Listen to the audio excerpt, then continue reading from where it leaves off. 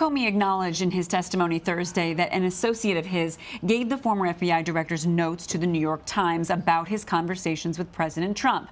Face the Nation moderator John Dickerson joined CBS Evening News anchor Scott Pelly to discuss the legality of those so-called leaks. John, did Comey do anything wrong?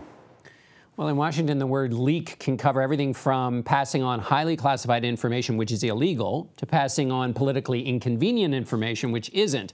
What the president and his lawyer are trying to do is undermine Comey's stature by hoping that when they say the word leaker, people think of that distasteful class of people like Edward Snowden or Chelsea Manning. But Comey doesn't seem to have done anything illegal. Still, in Washington, you're not supposed to talk about conversations that you had privately with the president, but Director Comey said the downside of not talking about those conversations would have been worse than breaking that rule. Now, the president has acknowledged that he fired Comey to take some of the pressure off the Russia investigation, but the president's problems are only being compounded. Well, this week, if you look at it, he started, the president did, with picking a fight with the London mayor after the terror attack. He undermined his Justice Department, which was pushing for his travel ban. The president has contradicted his foreign policy and defense team on American policy towards the country of Qatar.